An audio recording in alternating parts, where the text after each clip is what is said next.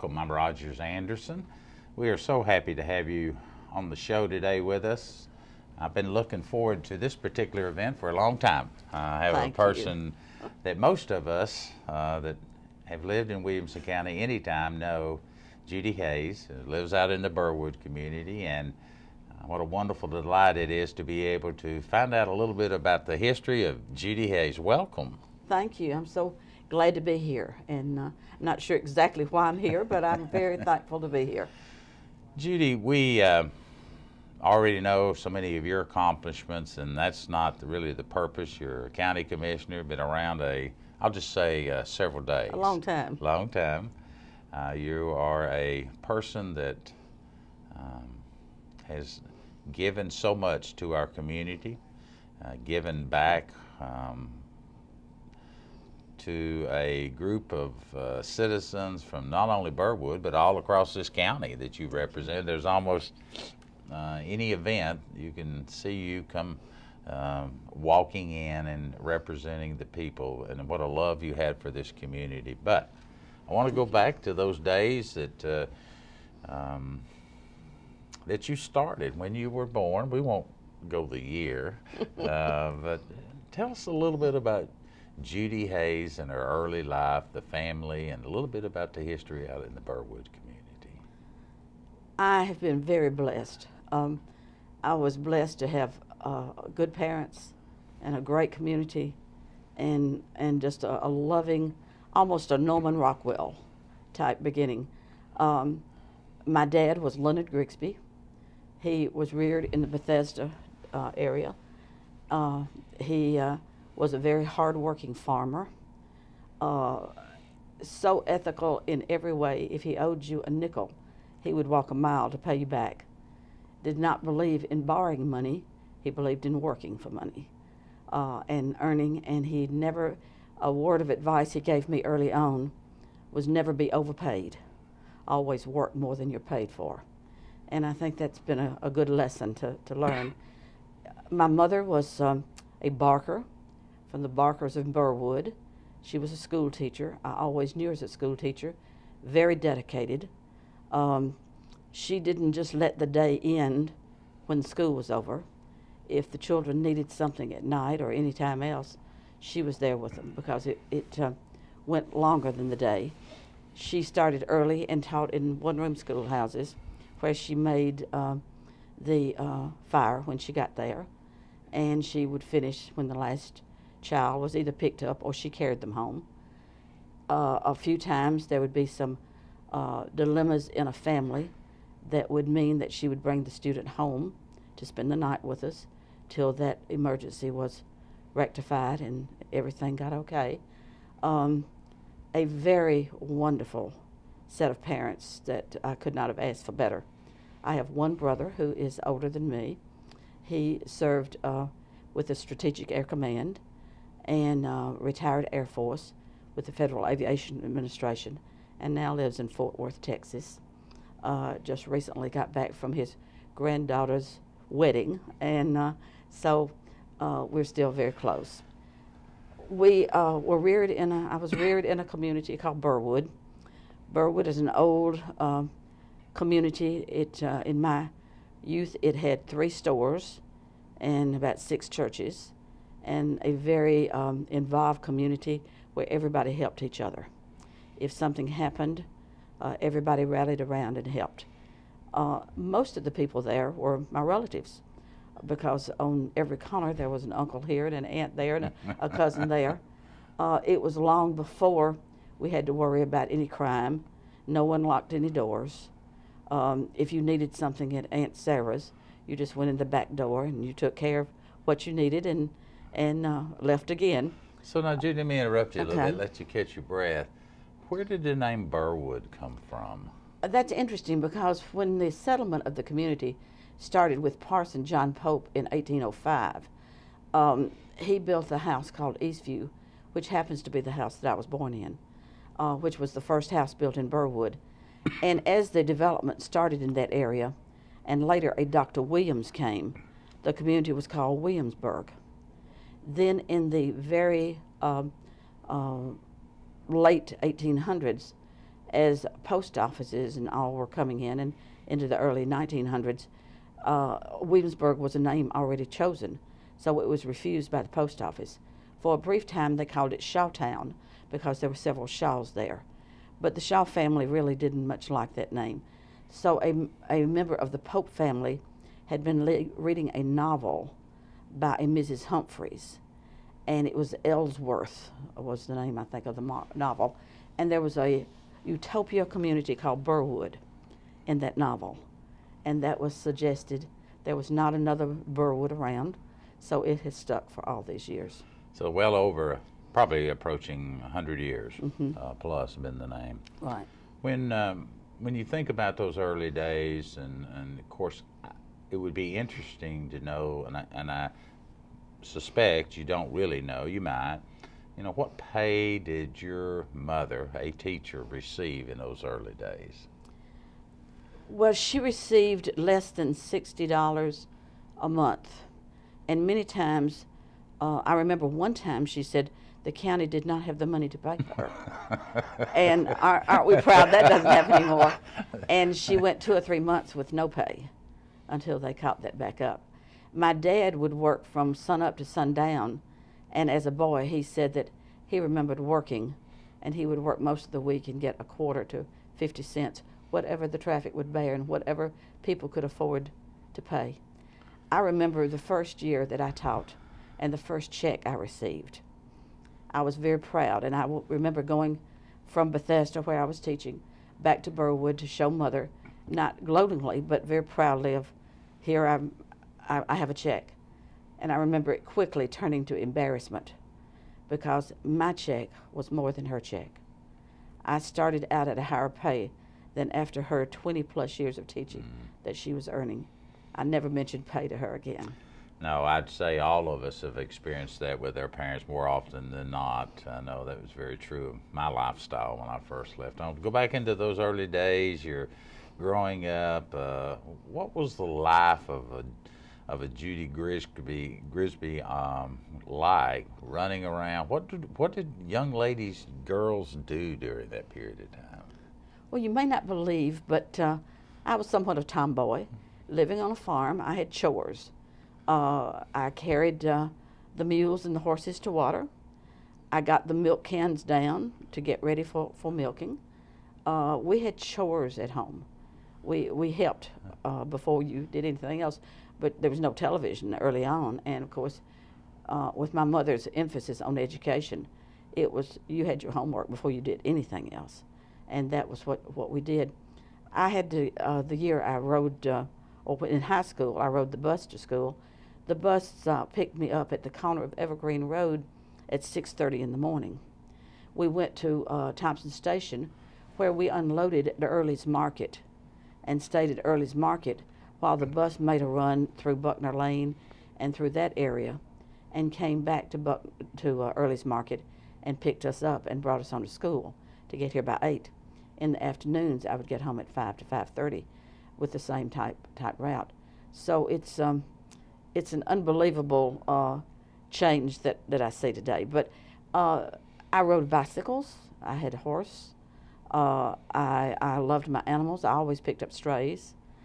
And I had neighbors and friends that we were around.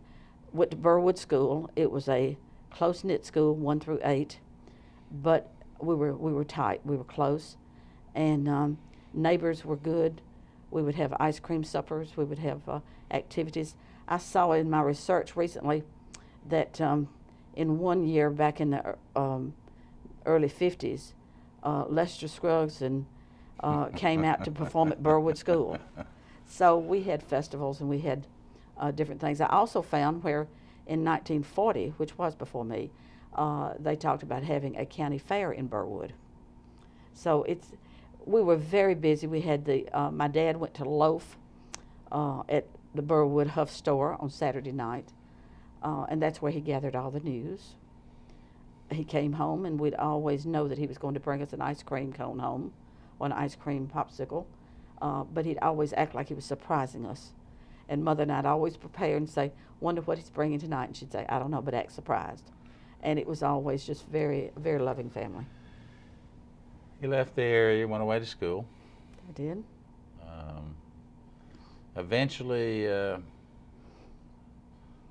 was a man that must have stole your heart. Well, interestingly, we went to school together at high school. He was a senior when I was a freshman. And we were friends first. I was in the 4-H program, very active in 4-H with beef cattle. So was he. So we were showing together, but just hated the fact that he always beat me. He had the advantage of really having the best stock and bought the good breeds, and he always won. But I determined I would get even someday, and I think I'm still doing that. And we're talking about Jim Hayes here. She's not mentioned his name yet, who is, in his own right, had an impact in our community too. His family has been a great influence. You come back, you return, we'll use that term, from school. With your strong ethic background, your very varying hard work ethic that your mom and your dad instilled, and you settled back. You could have settled a lot of other places. You could have, teaching in those early days, I remember from my family, because you and I are, I'm a little older, but we're in there together. And I grew up in the East Tennessee Hills, but it was a tough time for young ladies coming back and teaching in the community. But it was also one of those most rewarding jobs that one could have. You usually were thought of, you were either a teacher or a nurse. And I didn't think I wanted to be a nurse. My mother's sisters and her family and my dad's family were all teachers. My Aunt Vivian, my Aunt Cleo, they were all teachers. On my other side, I had my Aunt Polly and my Aunt Jessie. They were also teachers. So I was around teaching all the time. And when I went to Lipscomb and graduated from Lipscomb, I did that in 3 years because I didn't want to waste any time. I'd been working part-time at Beasley's and Frank's in Franklin, and I didn't want to spend any time just gathering moss. It was so hard to get in from Burwood to work. So I went to school in 3 years and did a double major, and was real glad to have the thought of teaching. But I didn't really know at the time that I was going to be teaching elementary school till Mr. W.C. Yates, who had been a teacher of mine and had been a well-respected friend always. My mother and he had been friends early on, and he called me when I was home the year before I graduated, or a few months before I graduated, and asked if I was going to be graduating and getting my degree. And I said, yes, in June. And he says, well, I have a place opening up at Bethesda, 3rd grade. Would you take it?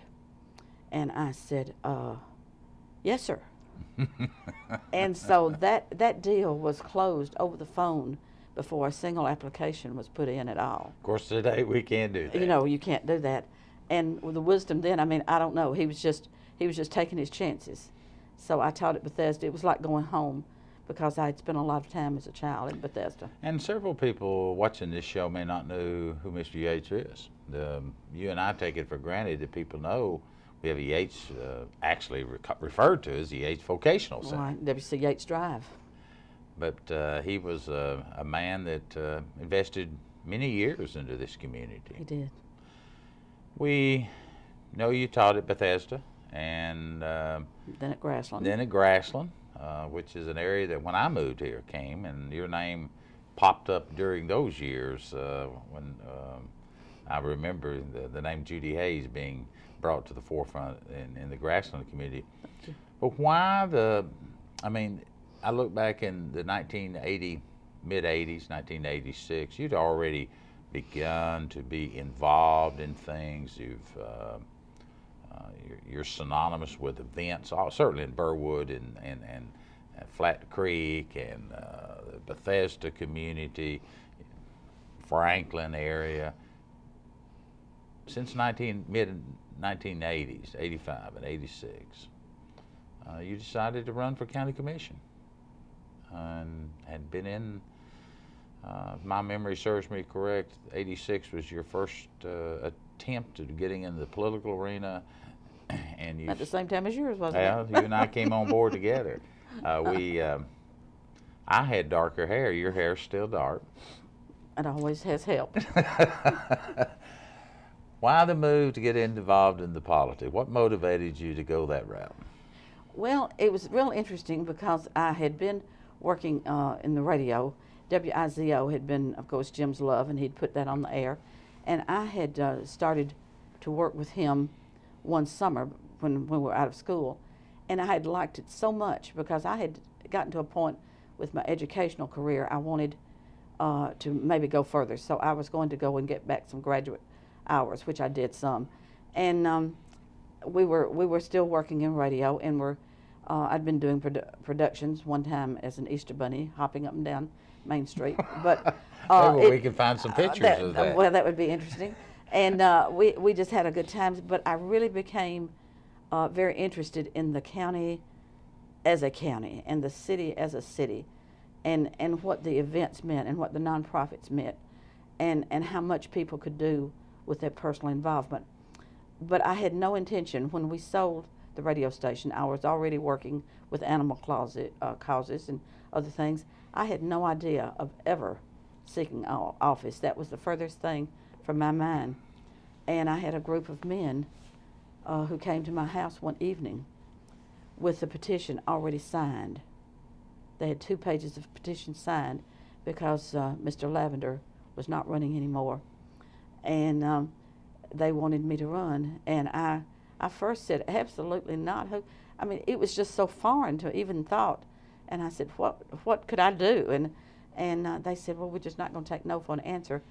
But because we're afraid you'll tear this up, we're going to take this back with us. But you keep thinking about it.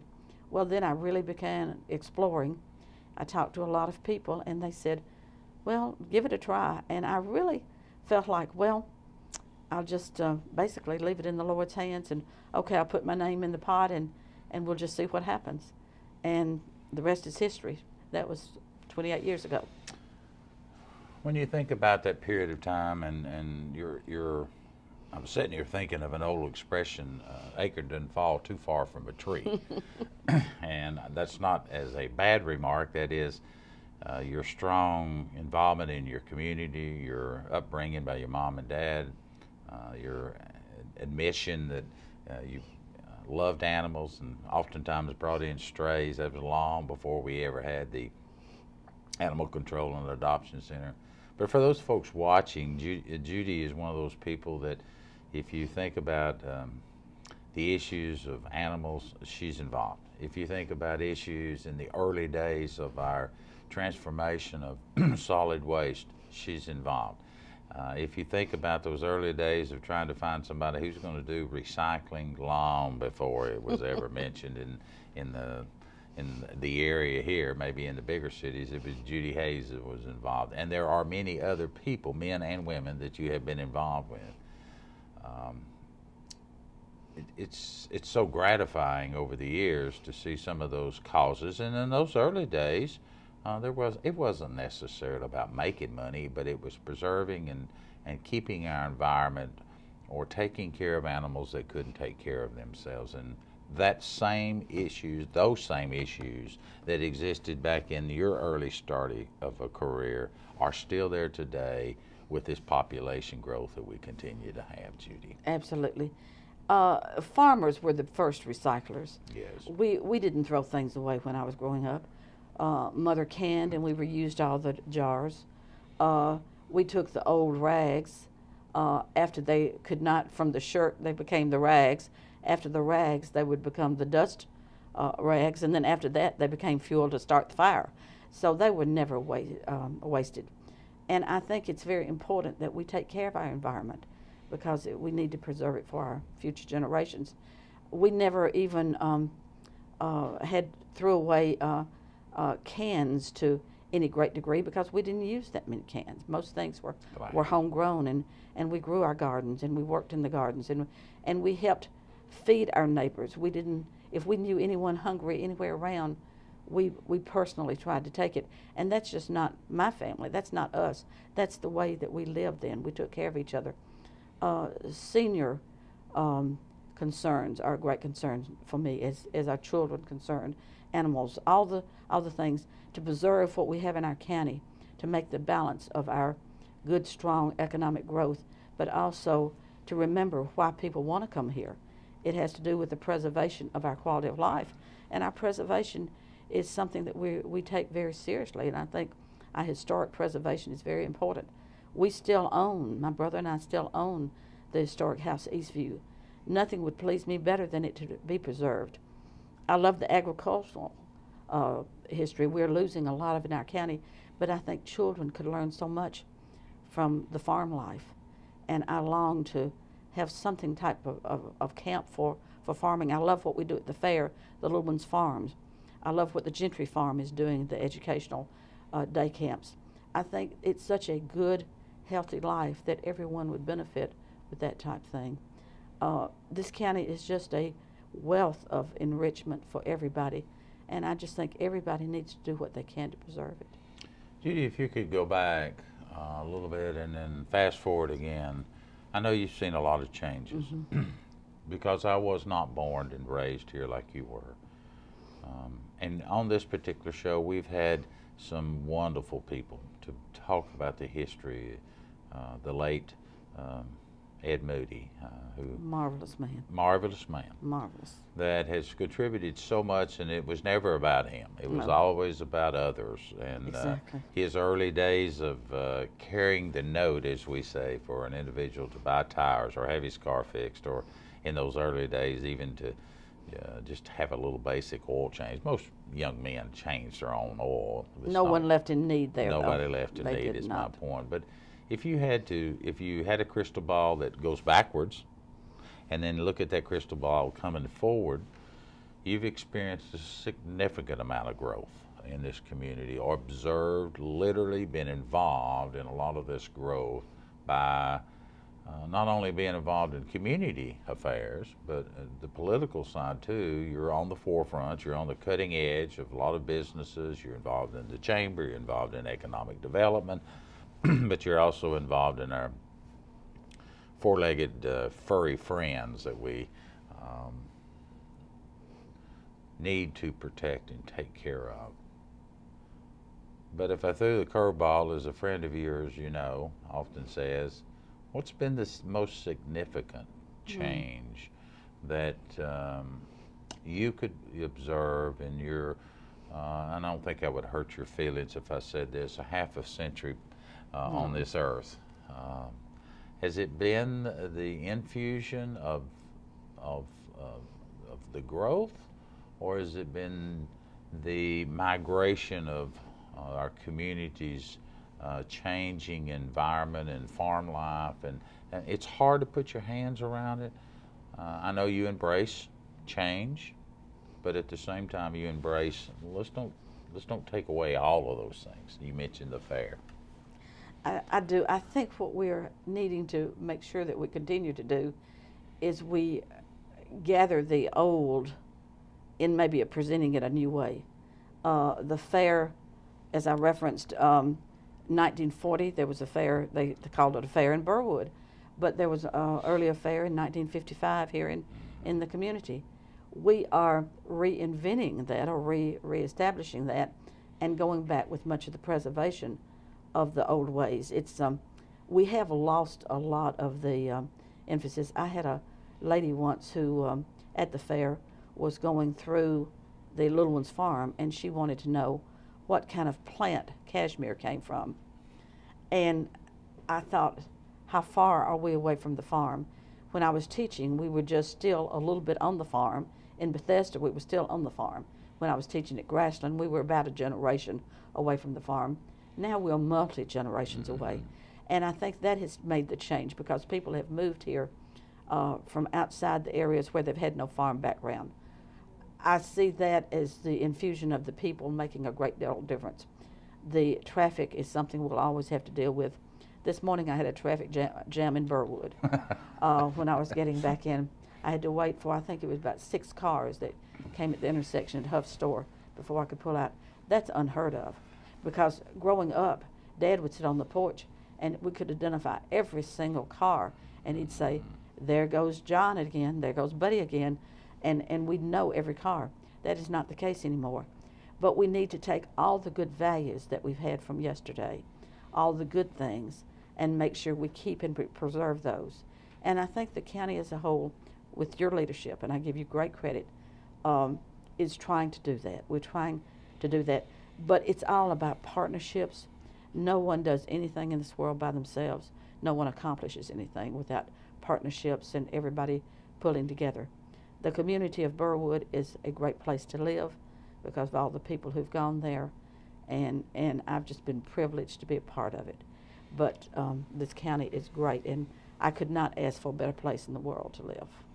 Well, and I would echo every single thing that you've said. I will throw in the added caveat that it's been a wonderful experience here in the last few years, certainly because of the Judy Grisby Hayes involvement to make this a little better place for all of us. You're a wonderful Christian lady. You're a lady that many people, young ladies, could follow around and gain some strong values. Although I have seen you sharpen the tongue and get with some folks when you needed to set the record straight. But I'm not going there in that conversation because there was probably a need for that. We've got about 2 minutes left on our show, and it goes so fast. But I know that I've probably overlooked something that you would like to get the message out in the few seconds that we have left. Something that's personal or near dear to your heart that I didn't touch on. Well, that was not anything I expected. I guess really the fact that it has been just such a privilege to be able to be a part of this community and to be involved in so many things. I do like to be involved. My husband's always saying, if a dog barks on the square, I like to be there. I don't want to miss things because I do care what happens. I care about the people.